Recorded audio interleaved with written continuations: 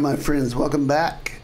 If you've been paying attention, we've been doing 30 80s metal riffs in 30 days, a brand new series here on this channel. And I'm up to day number 8 now. This is the 8th of April. We're doing 30 riffs for each day of the month of April 2023. So I'm trying to stay caffeinated so I can stay on top of all this, because frankly, it is a lot of work, but I will say this, it's a lot of fun too. And I've been getting a lot of great comments from you guys. So thanks for those. That keeps me going. This is a labor of love. These are some awesome riffs. I'm sharing what I know. Hopefully you'll learn something. Most of all, hope you have fun with this. Today, we're at day number 8, and we're taking a look at Crimson Glory. Great band out of Florida that sadly is no more. The singer Midnight passed away several years ago.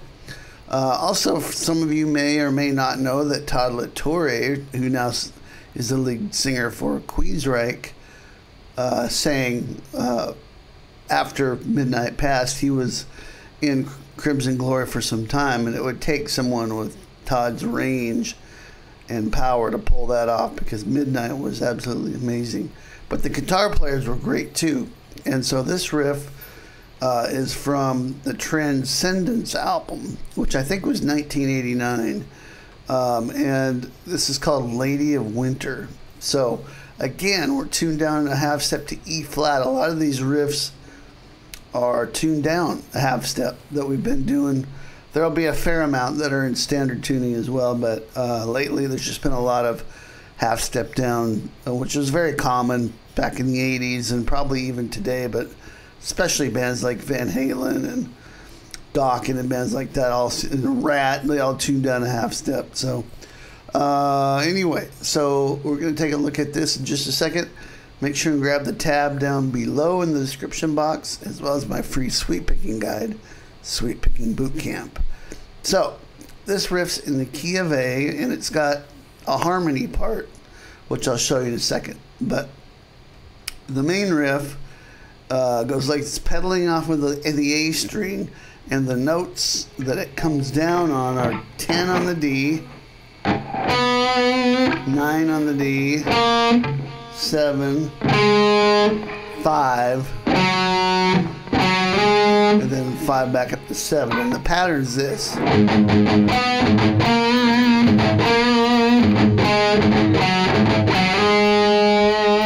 Notice that A string going on.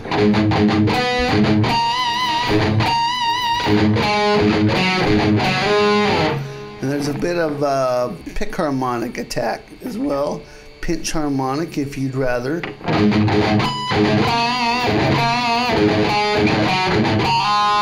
I always think of it as pick harmonic, because you actually, it's the pick that's making the sound, the pick in the edge of the thumb.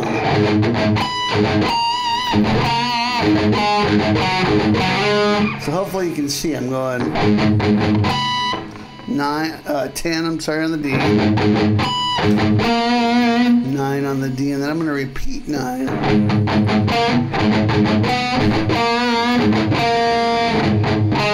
7,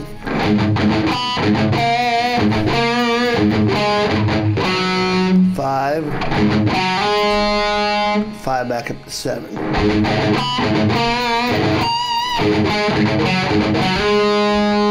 We're going to do it again to there. And then here comes the fill.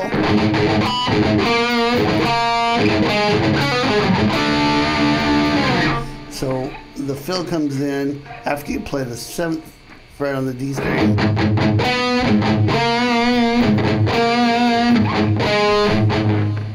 Then we're going to play in that 7-5 on the G, 7-5 on the D, open A string, and then 8th fret on the D and G.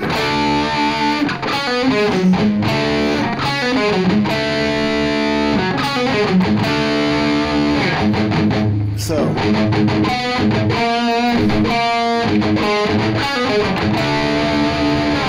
okay, and then we're going to repeat that whole cycle. So let me do the whole thing now, and I'm gonna play it once, and then I'm gonna repeat it, and then there'll be one more part after that. But here we go.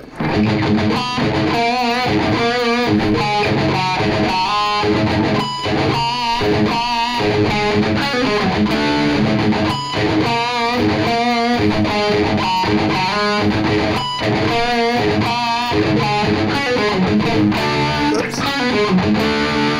So that's just the same thing twice. Make sure you follow the tab on that. Now the last time, it does a slightly different ending.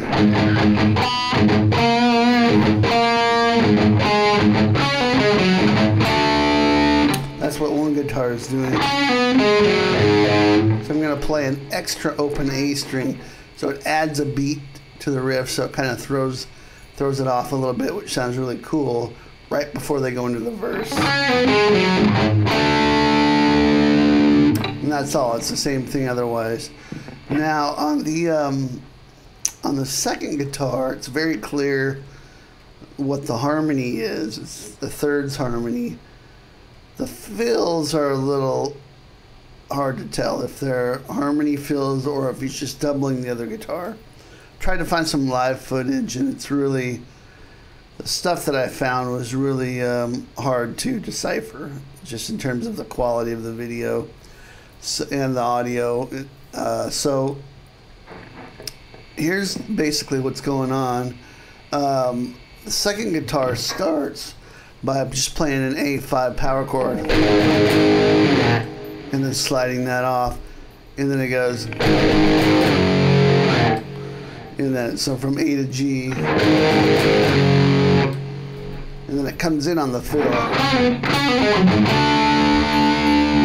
and then it's in full. And what's going on, he's playing the thirds harmony of, so if this is the main line,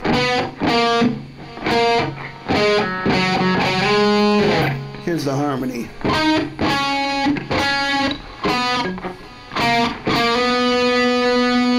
Okay, and so we're gonna play that all on the G string, and with the A pedaling. So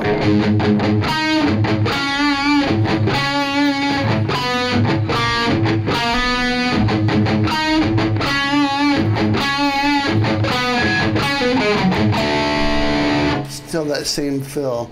So the notes are 9, 7, repeat 7, 5, 4, 5.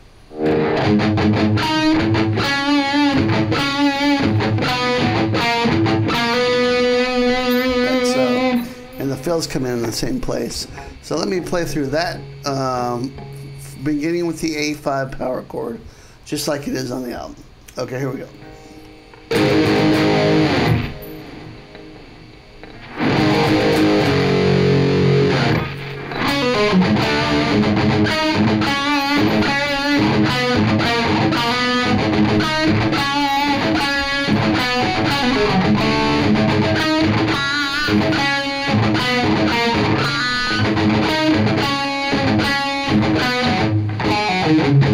Now on this one, I'm ending it a little different.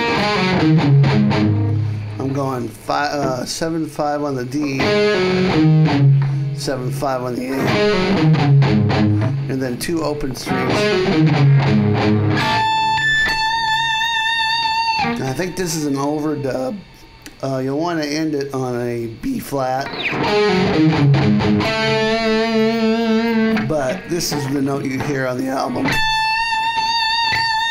If you can get there,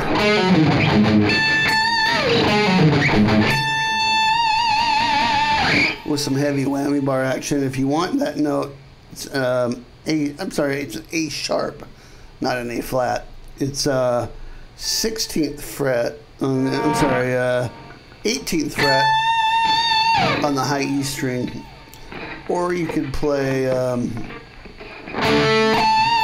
try to get the harmonic, play this at the 8th fret on the D string and just try to get a harmonic,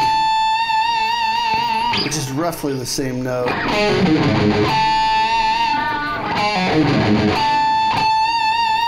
And that may actually be what he did on the album. In any case, that's the whole riff if you put those two things together, you get all the guitar parts on the riff, and it's just an amazingly great song and guitar riff from an amazingly great album. If you haven't heard Transcendence by Crimson Glory, go buy it right now or stream it or whatever you do, however you get your music. Listen to the whole album. It's brilliant. Great stuff on it, especially if you're into classic metal from the USA. Great stuff, guys. All right, that's it for today. Hope you enjoyed this. Stay tuned for another riff tomorrow. I'll see you then. Rock on.